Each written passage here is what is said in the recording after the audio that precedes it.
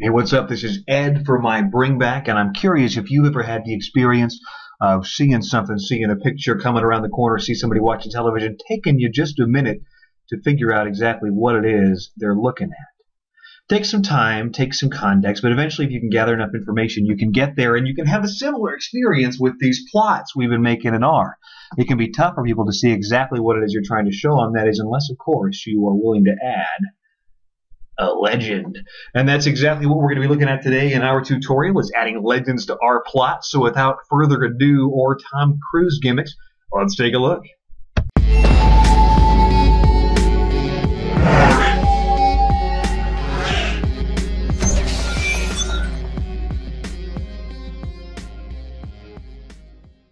Okay, so here we are back to our base R GUI. Figured if we're doing base R plots, might as well use the base R product.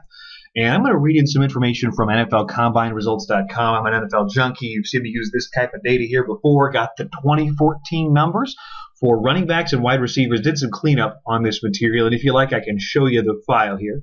Let's do that.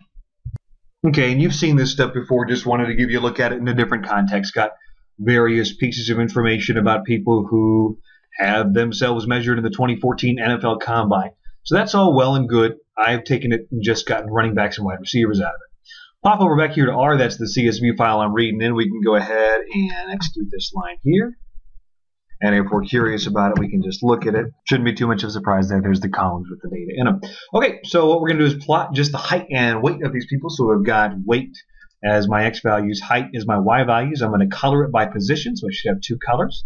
We're going to label our axes as usual, so it's nice and legible to the reader. And then we're going to give the graph title. So let's go ahead and run that section of code there. And when I do that, I get a nice R plot as usual. I can see how much players weigh, how tall they are, get the general idea that the taller you are, the more you weigh, possibly. Looks to be some sort of trend moving up as you head to the right here. But what I couldn't tell you is which dot belongs to which color. Now, I know this because I know that the red dots are wide receivers and the black dots are running back, but somebody just handed this plot would not know what they were seeing, and so that's exactly what a legend is for, is to show you what the symbols mean.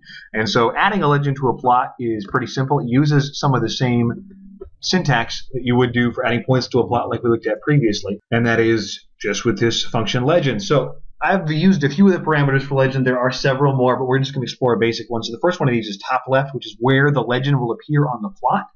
The legend is a text string that will show you the values in there. So what I've done is done the unique values out of the column position from that RDVWR data frame, which is just going to be RV and WR. So you could also do something like C and then RV WR here if you wanted to, but we're just going to use something straight out of our data frame. Point characters, just like we would when plotting, 1 and 1, they're both circles.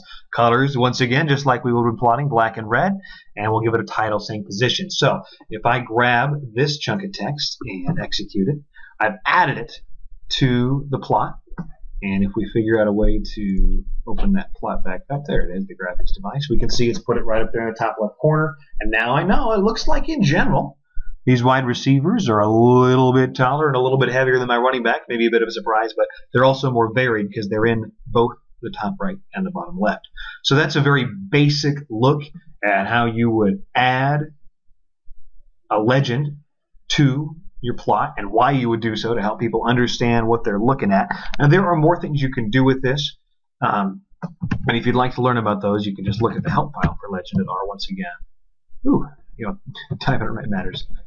R has excellent help material, but there's a variety of arguments you can use in that context. I want to show you just a couple of quirks about legend and anything else where you're adding to a plot as opposed to drawing a new plot, because which device you're plotting in becomes important, and legend is just always going to add to that current device. So if we just change this to top and we run this again, what's going to happen, you'll see as we go back to our plot here, is that it's just added another legend, and now I've got two of them. So what you need to do is redraw the plot. You can close the device and redraw it, or just source the whole script again, something like that. But legend will only add. It won't replace whatever legend is already in there. So that's worth being aware of. And the other thing is that it's always going to place itself inside of your plot area. You can do it in the corners or on the centers of the side, or you can provide X and Y coordinates to place your legend with, but it's always going to be in that box. Now, that might not be what you want. You might not have enough space. You might have too much density in your dot plot or whatever it is you're using. So I'm going to show you in the upcoming videos how to set your graphical parameters such that you can include legends outside of the box or multiple plots on one page, but that's just the teaser what's coming up next. So there's your information on legends. Continue to read, continue to learn, continue to come back and watch these videos, and we will continue to strive to give you what you need. Again, I'm Ed, working for MyBringback, and thanks for coming along with me.